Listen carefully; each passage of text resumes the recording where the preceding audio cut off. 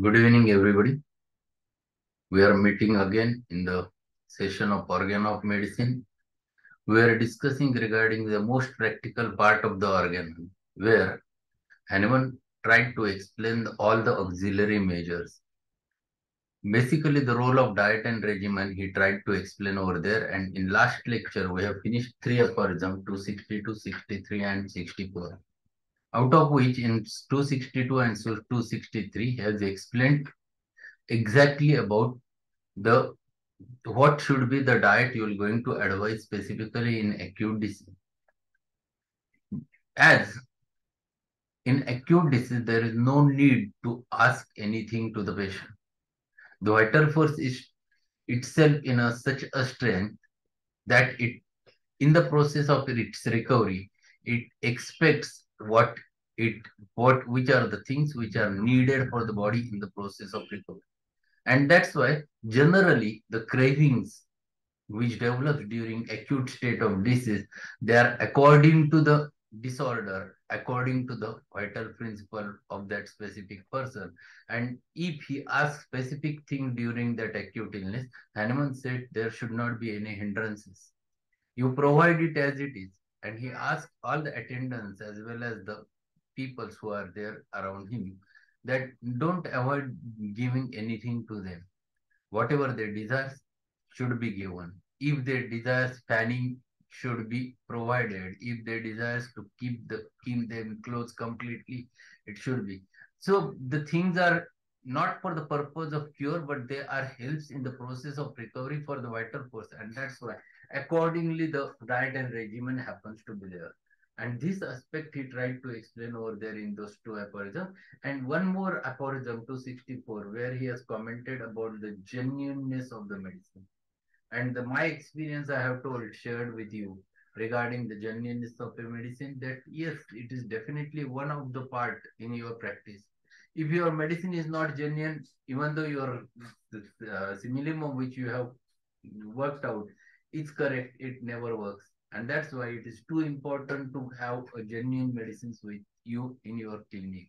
And that's why I have suggested to all of you that if you are purchasing it, always purchase the packed sealed bottles from the company. That will be a better option. Or those with whom you are learning, if they are having their own medicines, you can share with them. Many of my students, they share medicines from my clinic because they know the genuineness about it, and I used to purchase it as directly from the company. So that's all we have discussed. Let us go ahead with the 265. We'll just read 265 and 266 in today's session. And then tomorrow we'll continue with the 267. So what he says in 265, it should be a matter of conscience. Conscience is a very important word, and conscience is there with each and every human being. Conscience is nothing but the inner mind. Conscience is nothing but the God inside the human being. The Satsad Vivek Buddhi. Upon Marathi, we can call them Satsad Vivek Buddhi. It should be a matter of conscience with him to be thoroughly convinced in every case that the patient always takes the right medicine, and therefore he must give the patient the correctly chosen medicine prepared moreover by himself. And what he is explaining, the most important thing is the to find it out a right remedy for the patient. It should not be overlooked. There should not be any negligence on the part of the patient. Basically, one should think exactly, yes, this worked out very clearly, the right remedy of the patient. And if once you find it out a very perfect remedy for the patient, you give it in the proper dose. It should be provided in proper dose. And you should observe that if you are giving it, patient should follow it in a proper manner. So this is too important. And your thought always should be like that you are trying to cure your patient. Every patient you must examine thoroughly. You must find it out details about the patient, go into the psychodynamics of the patient, understand the patients, and find it out the right remedy right for that patient. And it should be provided in right potency. The consent should be there in your mind that you are not doing any negligence on the part of patient. And this is too important. You must be very clear regarding your right. And this is what he wants to explain over there in that aphorism, that it should be a matter of conscience with him. And that conscience should be there with each and every homeopathic clinician. Conscience is the most important nature of the human being. Always, Hahnemann, in fact, I used to find it out that Hahnemann was most conscientious person. He used to find it out fault with him, not with others. Even though, even he was, while working on the chronic diseases, he worked out with the theory of chronic diseases where he has pointed out 5 points, and all 5 points are nothing but the product of his own conscience. He find it out what is wrong with me. He never find it out what is wrong with others. And there are 5 points which he has explained are all related where is the fault inside him. That is what is conscience. And conscience is most important entity when you deal with your patients. So Hahnemann says over there, every homeopathic physician should have a conscience to treat each and every patient in such a manner. So that is aphorism number 265. And then he turns towards the 266. And what is it? Substances belonging to the animal and vegetable kingdom possesses their medicinal qualities most perfectly in the raw state. Here he turns to the pharmacy. The exact pharmacy starts over here. And what he says over there, substances belonging to the animal and vegetable kingdom. Their possesses their medicinal qualities most perfectly in their raw state. So whatever medicine you are collecting, there are certain qualities. For example, a simple example we'll take of a onion. Onion has its, in raw state, you can find it out its own quality. Once you just cut it, you get discharges from your nose and eyes, and it starts working. That is in raw state. Also, it shows certain medicinal quality.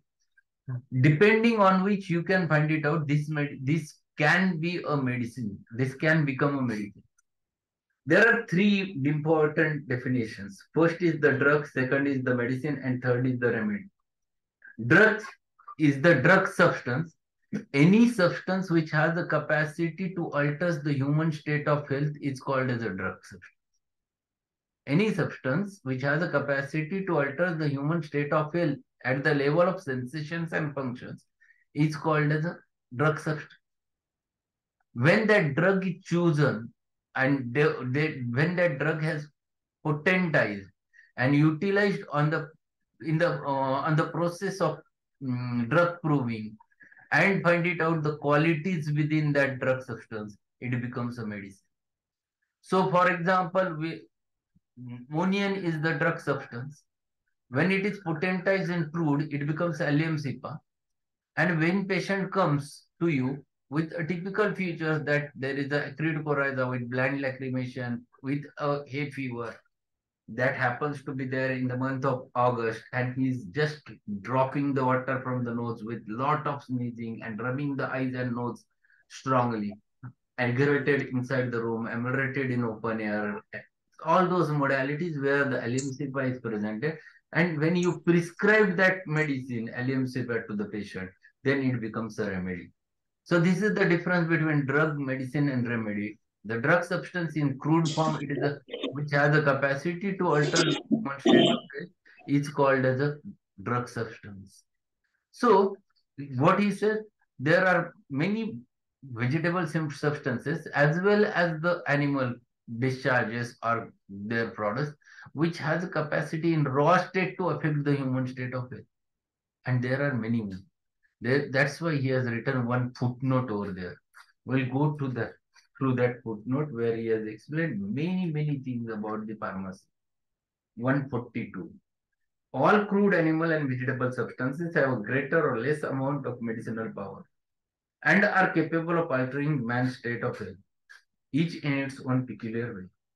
Those plants and animals used by the most enlightened nations, enlightened enlightened nations as a food, have their advantage over all others, that they contain larger amount of nutritious constituents And they differ from the others in this, that their medicinal powers in their raw state are either not very great in themselves, or are diminished by the culinary processes.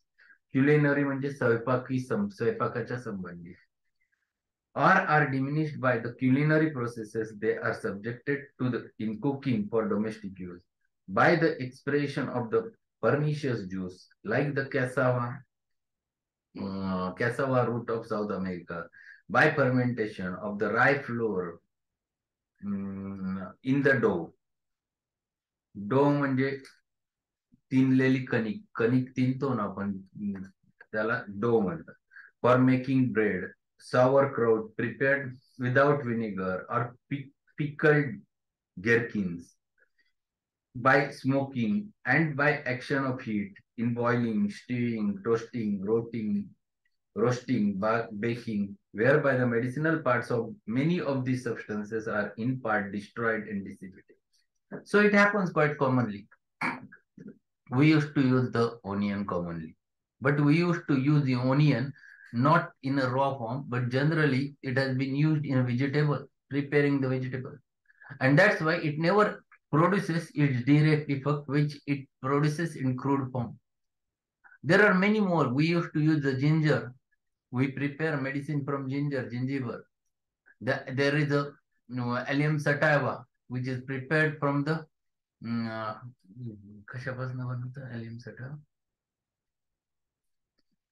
Lasun. It is a very common thing in our diet. लसूण मला माहिती, मला English नाव नाही आठवत. These are the things which we used to use in our day-to-day life, but it never keeps its medicinal properties when used in our food, because their properties are lost during the process of cooking, and that's why they never shows a medicinal properties directly.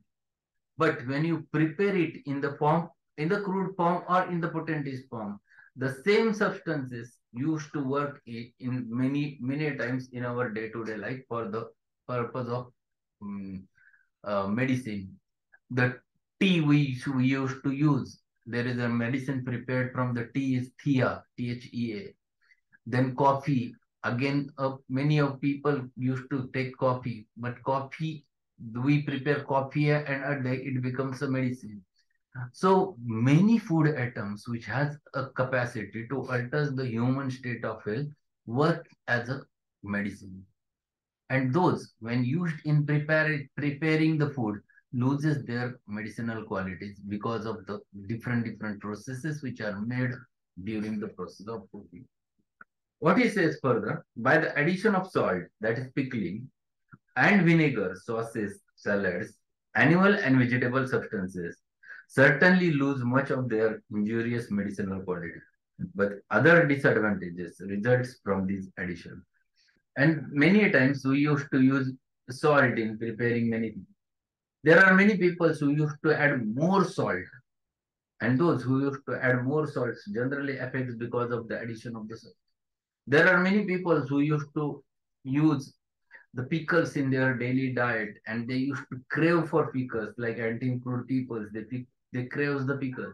But many times that pickle creates a problem. Many people who used to use more sauce in their diet used to suffer from it.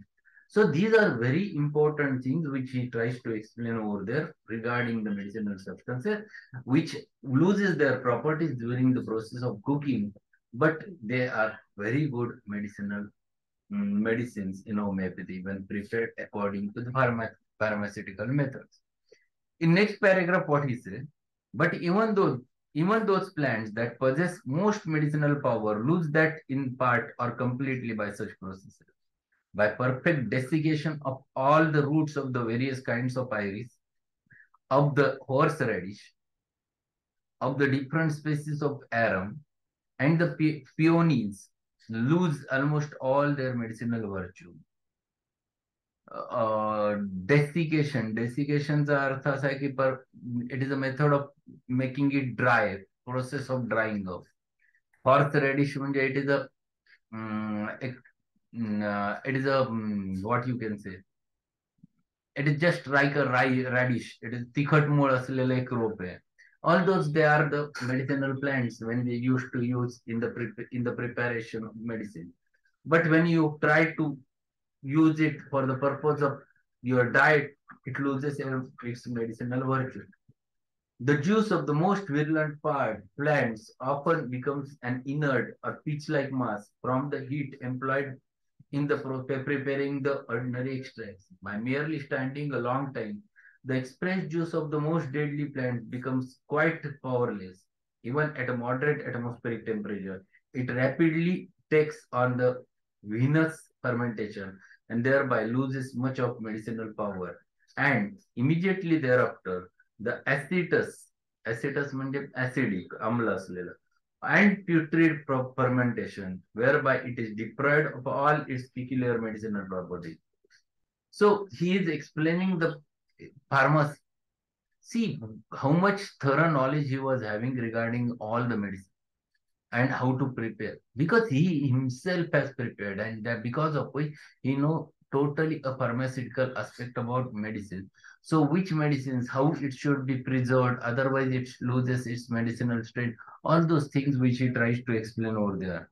And lastly he says the fecula म्हणजे गढूळ झालेला fecula, that is then deposited, if well washed, it's quite innocuous म्हणजे निरुपद्रवी, त्याचा उपयोग होत नाही, like ordinary starch. By the transudation that takes place when number of green plants are laid one above the other, the greatest part of the medicinal properties is lost. So if you keep the medicinal plants over there, one on the another, many a times it discharges its own specific thing, and because of which the discharge which comes out, it loses the medicinal property. So he tries to explain exactly how to preserve the medicinal plants. He wants to explain exactly the if you are making the medicines from it, you have to maintain their medicinal properties, and which are the things which affects their medicinal qualities. Those he has mentioned over there. So now he is turning to explain the pharmacy part of the in the organ of medicine, and which is essential for the homeopath. He should know how to prepare the medicines. What has happened during Hahnemannian time, there were no pharmacy.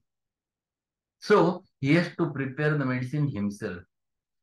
And there are, I have seen that there are many practitioners in foreign countries, specifically I have seen the Alice Timmerman. She has her own pharmacy. She used to prepare medicine according to the need of the patient. So in their pharmacies, they prepared medicine. If she expects that patient requires the 42 potency, we never get 42 potency. We used to give 30, we get the 200 because we purchase directly from pharmacy. We don't have in between potency. What do? They never prescribes it immediately. They ask the patient that will prepare medicine for you, and they prepare it for 42. And then they use the 42 potency to the patient. And because of which the homeopathic aggravation can be prevented. Hahnemann used to do same thing. In his practice, he used to utilize medicine in the similar manner. And that's why he explained over there all the pharmaceutical procedures where one can lose the medicinal properties of the drug substance. And there should not happen when you prepare the medicine. So he turns towards the understanding and explanation of the pharmacy part in this practical part of organ of medicine, which is necessary. One must know if anyone shares or anyone asks you regarding how do you prepare your medicine, all those things one must know. For that purpose, it is necessary to have some knowledge about the pharmacy that he has included in this sixth edition of organ of medicine.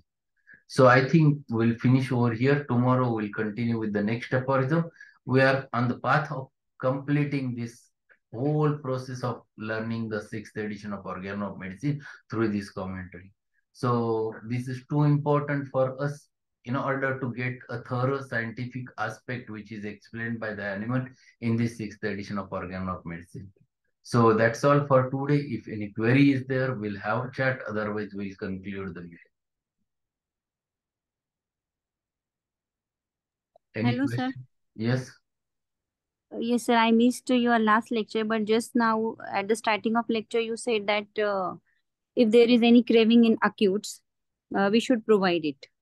Huh. But if patient is suffering from cold and cough and he or she is craving for ice cream, it will increase, sir. How to do then? My suggestion, you go through the last lecture again. It, Okay, okay. it will be uploaded today night or tomorrow. Just go through that, and still you have doubt, we'll have a discussion. Okay, sir. Okay. Thank you. There is one question by John David. What all remedies we should think in peripheral arterial disease? John, basically, one should not go with this specific action of the medicine. There are many more. It is not like that. You have to find it out the remedies which are there in the which works on the venous system or arterial system. It's that's all. But that should not be a criteria when you prescribe. We should not think with the particular manner in specific medicine. We have to understand every remedy by its core. Yes, there are many more. If for example, you'll take lachesis is the remedy which works at the peripheral vascular system. There is another remedy, the phosphorus, which is also there. There are many more, but we shouldn't.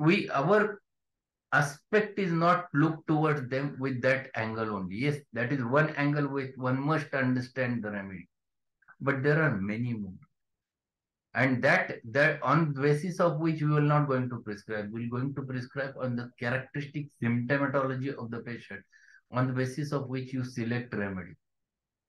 So peripheral arterial disease, many more medicines are there in homeopathy. You have to find it out what is the symptom of the patient. For example, if he is having the gangrenous problem, what type of gangrene it is, what are the characteristics, sensation, what is the location, what is the sensation, what is the modality, what is the concomitant, all things which you have to take into consideration while prescribing. And your remedy depends upon not upon the peripheral artery disease, your remedy depends upon what it presents in that specific disease. So there are many more remedies, and those varies from individual to individual. You have to understand them on the basis of patient symptomatology. Okay. Okay. So we'll conclude today's session. We'll meet tomorrow at the same time. Thank you very much for attending sessions. Thanks a lot.